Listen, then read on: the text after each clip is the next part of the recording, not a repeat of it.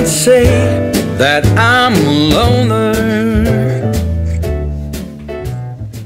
What is up, my real men and women?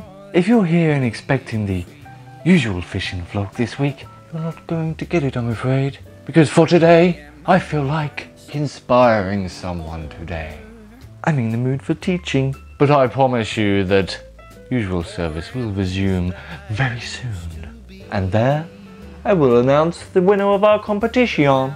But for now, newbies, follow me.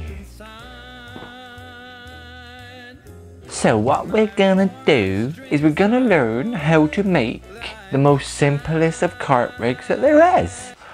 Hair rig is quite simple. We need some hook link. Now you can use any types of hook links that you want to use. It's simple to get your head around this, it really is. If you're fishing somewhere that's got a nice sandy bottom, then you can use something like this, which is a wonderful amount. But as I fish the river, there's a lot of snags on the river, you see, and I need something that's very strong. So I'm using the braid from Corda. Obviously what you really do need is some hooks.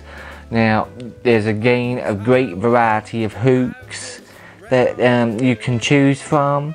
Now it all depends on your size of baits. If you want to catch the big fish, then you want to use the big hooks. If you're going to catch the smaller fish, then you might want to use the smaller hooks. So, first what we're going to do, see, we're going to cut this like that, see that?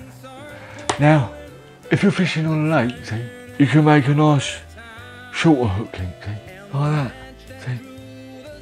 And then, when the fish grabs that, see, he grabs that, and the lead's like here, see, and he gets snagged on that lead, and then he self-hooked himself, see. Use the short links. And if you're going on the river, use the long.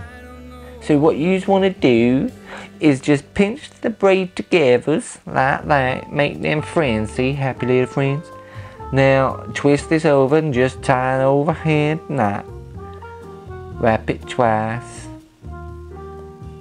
And there you go, see? Nice little loop there to pull your baits on with. We will get our baits, and we're going to get our little drill.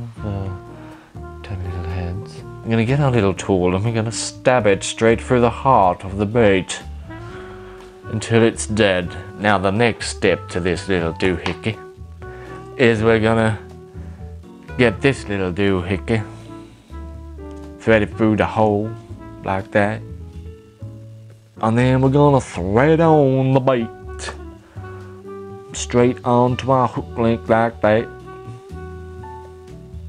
and then we're going to get one of these little tiny piddly doohickeys. Oh, bait stops, where do thou go when I drop you in the dark? It is not in this dimension, for I cannot find you anywhere.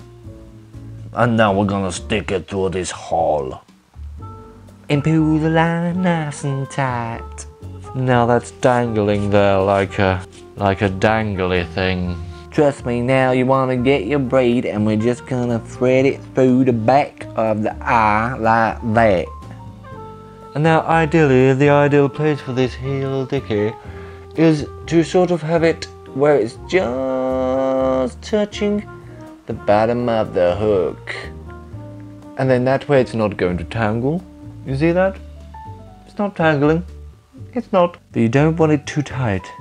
No. Not too tight. So now that I've got the braid through the back of the hook, we're gonna whip it 7 times. It's easy to remember. It's just like that movie, you know, Snow White and the 7 Little People. No, you can't call them that no more. Now what you want to do, you want to get your hook length, see, and you want to stick that hook length, see, through the back of your carp hook, see, like this, see, and then we pull that up like that, see, like that, and now you've created your first rig, see. Look at what we've created.